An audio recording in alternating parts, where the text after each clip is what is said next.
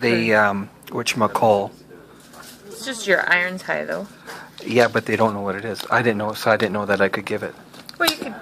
I could try, right? Yeah, because we're just bloodletting you because that's right. It's high. They don't care if your iron's high. They want. But not that unreasonably high. Okay, that's good. Good to know. Then we don't. Then he doesn't go to waste. No, I think that's a really good idea. I'm just trying to tell most of my people who come regularly.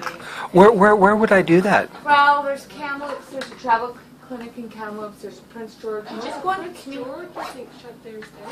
Canadian Blood Services, and it'll say what location, and you could just, if you were traveling to Vancouver, Google that, you know. Okay, will do. Yeah.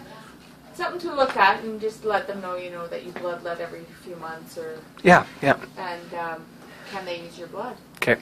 Because then at least it goes to something. Yeah. See, what I did was I wrote the girl in Victoria that did my blood, and they don't know what I have. Right. So I thought that no. It's called iron. My problem is iron saturation. Yeah. But everything else is normal except, yeah, okay. But I don't think the blood bank would care. Okay. That it's high. Okay. You have to ask. They would screen you. Okay, we'll do. Yeah. See what happens. Okay. In 6 weeks.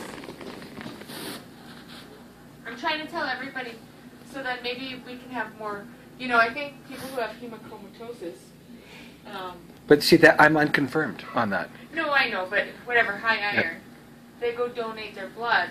You know, there's always a shortage of blood. Oh, I read about that. I just thought I couldn't do it because I had something wrong.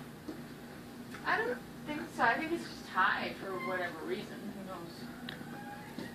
It's my body is absorbing the iron for some unknown reason. Yeah. I think I have an idea, but when it all started, I had 2 steel pins put in my arm. I ruptured my biceps tendon. Yeah. And then after that, then I had a problem. Oh. So I mentioned that to a few doctors. One agreed with me. The other ones, they don't say too much. Yeah, I don't know. In the States, I think they pay people for donating blood. Yeah, they do. They do. I would actually, that would be a great idea.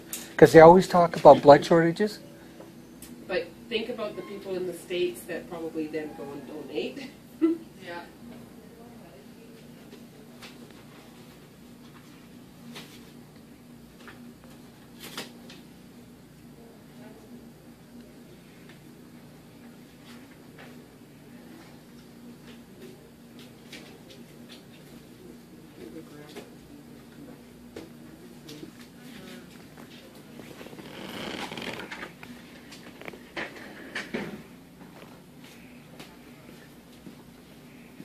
So we may need to pull this stuff out